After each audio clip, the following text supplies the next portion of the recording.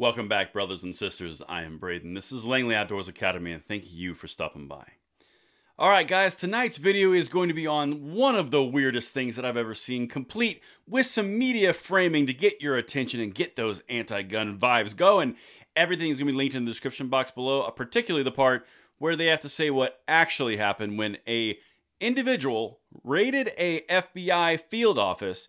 This is going to blow your mind. Everything is linked in the description box below. I cannot wait to hear what you guys think on this one. I'm going to say a quick word from our sponsor who made this video possible, and then we're going to walk into the weird on this one. But let's get it. Now, XS Sights is known for making the fastest sights in any light. For more than 25 years, the XS team has created some of the most innovative sights on the market today for pistols, rifles, and shotguns. Whether used for personal defense or hunting, these sights are designed and built to be the absolute best for their specific purpose. Now, XS Sights has also offered you a 10% coupon for being a viewer of this channel for the rest of the week. Use code XSSights10 in the link in the description below for your discount. Thank you so much to XS Sights, and also thanks to them for making sure you guys get hooked up with that discount. But let's get into this because the FBI field office in the Ohio area just got attacked by a guy with a nail gun. But that's not how the media frames it. Let's get it because there's a few things that we have to talk about. Here's the first article. I'm going to reference two, again, in the link in the description. Man armed with AR-15 style rifle shoots into FBI Cincinnati building with a nail gun and flees, leading to interstate standoff. Does that seem like a weird, forced title to you? Because what happened was the guy walked in and shot a nail gun into an FBI office.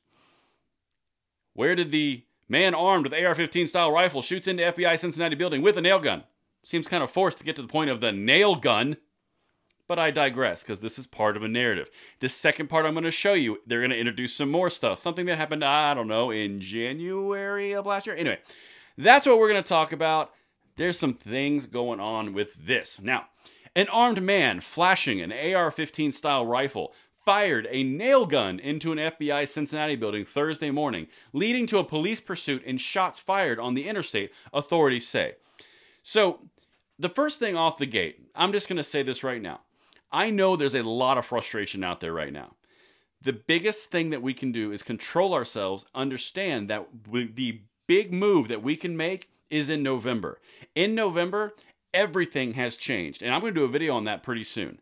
But we are heading towards a red tsunami of epic proportions, and nothing is going to hurt the people who you feel have offended you more than losing power through the ballot box.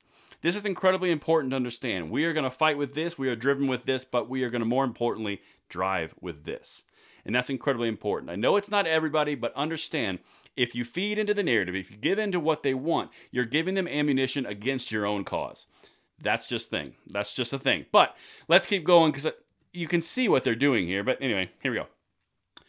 Two law enforcement officers' sources told NBC News that a man got inside and fired a nail gun toward personnel before fleeing in a car. Again, where did the AR-15 come into play here? Is it just an ornament? Did they think he had one? Did he have one in the car? Are they going with a nail gun? Because if you have an AR-15 and nothing happened, really all that happened here was an FBI office was assaulted with a nail gun. But that's not the way the media is framing it. Now here's the second piece. This is incredibly important.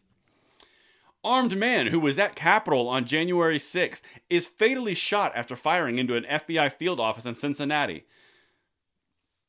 So now we've got an AR-15 wielding nail gunman, and then we've also got, he was at January 6th. Are you starting to see the pieces here? Starting to see what they're laying out?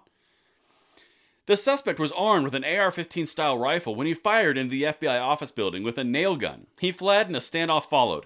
Don't you think that could simply say, assailant fires nail gun into FBI office? Just saying. But you also got to throw in that 1-6 thing, right?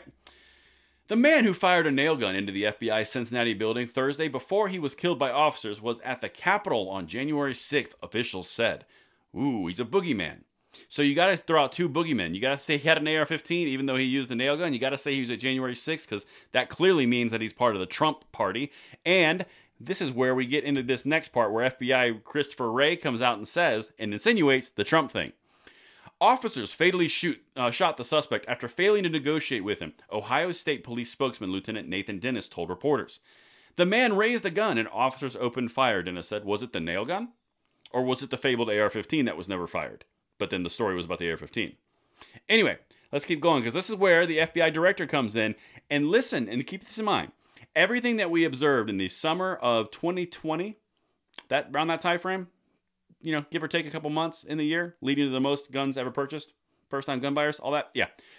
FBI Director Christopher Wray on Wednesday decried Trump supporters who have been using violent rhetoric against law enforcement in the wake of the search.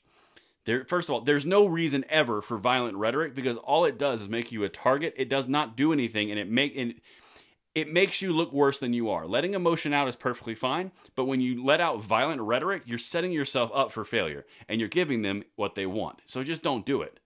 It's pretty straightforward. But the important thing here is Christopher Wray saying Trump supporters. So was this a Trump supporter? Let's keep going. Quote, "I'm always concerned about threats to law enforcement," Wray said. Quote, "Violence against law enforcement is not the answer, no matter who you're upset with. I would like to cite my case point from the summer and the fall of 2020. Awkward.